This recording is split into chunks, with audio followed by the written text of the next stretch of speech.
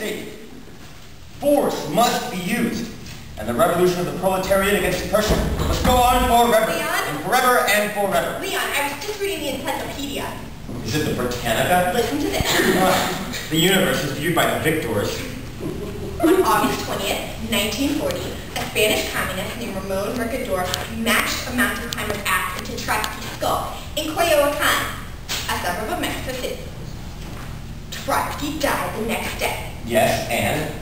I think that there's a mountain climber's axe in your own skull right now. Well, I knew that. When I was shaving this morning, I saw it sticking out the back of my head. At first, I thought it was an ice pick, so I was worried. No, it's not a pick. Don't even say the word. You know my recurring nightmare? Yes, dear. About the ice pick that buries itself in my skull? Yes, dear. That is why I forbid any of the servants from bringing ice picks into this home. Leon. No one may be seen with an ice pick in this house, especially not a Spanish communist. But Leon. Or we'll do without us. We'll drink our liquor neat and our Coca-Cola warm. Who cares if this is Coyoacan in August? Coyoacan in August, not a bad song title. Or we'll have ice, but we just won't pick or chip at it. Ice will be allowed into the house in blocks, but may not be picked or chipped at under any circumstance. Or we'll use ice cube trays, if they've been invented yet. I'll bet this article doesn't say anything about an ice cube tray burying itself in my skull, does it? No. Does it? No. Ha! I've outsmarted destiny, which is only a capitalist explanation for the status quo. Leon. Also, look at this. Do you know what this is? No. It's a skull. Yes, I knew that, I bought this skull. I own this skull. So what does that make this? Trotsky's skull. Yes. So some Spanish communist, posing as a gardener, wants to come and bury something in it, be it well, you know what, or anything else. He'll come here, recognize this as Trotsky's skull, bury something in it, and he'll go his way, and I'll go mine. Isn't that ingenious? To a point. 50 more years of Trotsky. I have some very good news for you, Leon. A mountain climber's axe. Well, that's ingenious.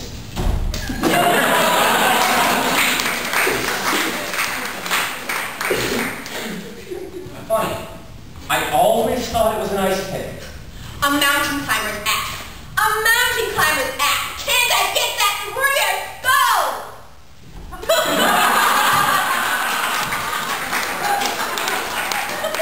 This is very bad news. This is serious. What is serious, Leon? I have a mountain climber's axe buried in my skull. Mashed, actually. It says Mercador mashed the mountain climber's axe into your skull, not buried. Right. What am I going to do? Well, maybe a hat would cover the handle. You know, one of those cute little alpine hats with a point and a feather. Right.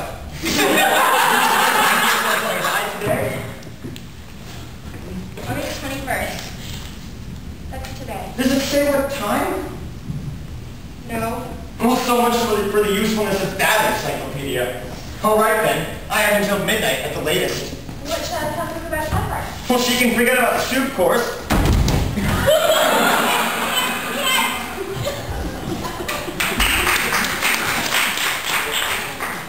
But this man is a gardener. Yes. At least he's the posing gardener. Yes. Doesn't that make him a member of the proletariat? I think so, yes. Then what's he doing smashing a mountain climber's axe in the back of my skull? Don't know. Have you been oppressing him? Why would Ramon have done this to me? Maybe he's a literalist. A what? A literalist. Maybe Ramon ran into Manuel yesterday. You know Manuel, the head gardener? I know who Manuel is. I know you know who Manuel is. One of these days, Mrs. Trotsky bangs him. Maybe Ramon asked him, will Mr. Trotsky have time to look at the tulips today? And maybe Manuel said, I don't know, ask Mr. Trotsky! Very funny. Or maybe he was just hot to Trotsky! Even funnier. Wow. Maybe he just wanted to pick your brain! Stop it.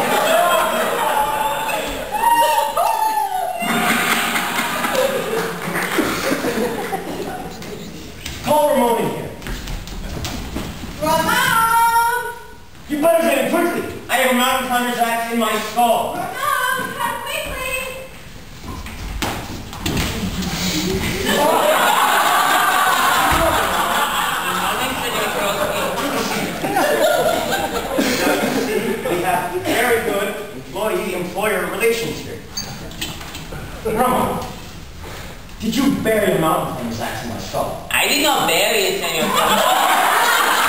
I smashed it into your skull. Excuse me? You see? You can still see the handle. It's true, Leon. The axe is not entirely out of sight. Therefore, we cannot say buried. We can only say smashed, or perhaps jammed. But why did you do this? I think I read about it in an encyclopedia. I wanted to use a knife stick, but there weren't any in the house. Did you realize what you did? Do you know who I am? I'm a major historical figure. I helped run the Russian Revolution.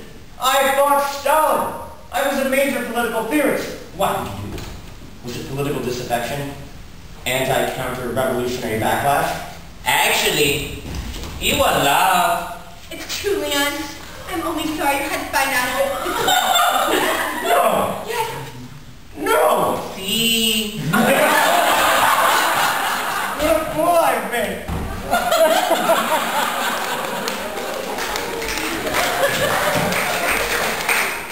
Why did you really do this, Ramon?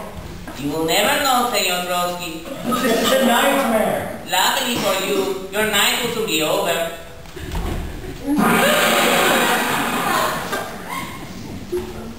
Thank you, Ramon. You may go.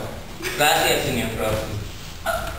One more thing. Yes, Ramon? Do you think you have a chance to look at the tulips? They are quite beautiful today. I don't think so, Ramon, but I'll try.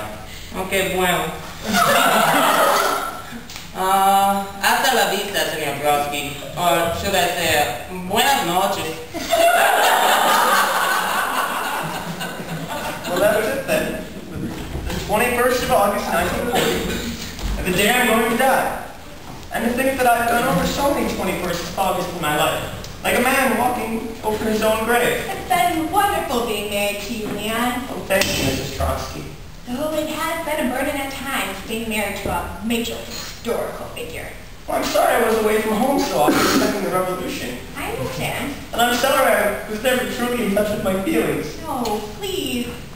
And that I could never really communicate. I haven't been everything I should have been. No. It's a little late for regrets, but the mountain climber's axe buried in my skull. Smashed, actually.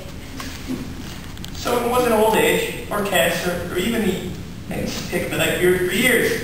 No, it was a mountain climber's axe wielded by a Spanish communist posing as a gardener. You really couldn't have guessed that, Leon. So even an assassin can make the flowers grow. The gardener was false, and yet the garden he tended was real. How was I to know he was my killer when I passed him every morning? How was I to know that the man tending the tulips would keep me from seeing what the weather was like tomorrow? How was I to know I'd never see the movie Casablanca, which wouldn't be made until 1942, and which I probably wouldn't have liked anyway? How was I to know I'd never get to know about the bomb, or the 80,000 dead at Hiroshima, or rock and roll, or Gorbachev, or the state of Israel? How was I to know that I'd be completely erased from the history books of my own land? But reinstated, at least partially. Someday. Someday. Someday for everyone, there's a room you go into, and it's the room you never leave. Or else, there's the room that you go out of, and it's the last room you ever leave. This is my last room. But you aren't even here, Leon. This desk, the skull, that calendar, You're not even here, my love. the sunshine coming through the blinds, That was yesterday. You're in a hospital, unconscious. the flowers in the garden, you sitting here. It's yesterday, you're saying. Would you mind reading the passage one more time? On August 20th, It gives you a little hope about the world, doesn't it? That a man can have a mountain climber's axe smashed in his skull and yet live on for one whole day. I think I'll go take a look at the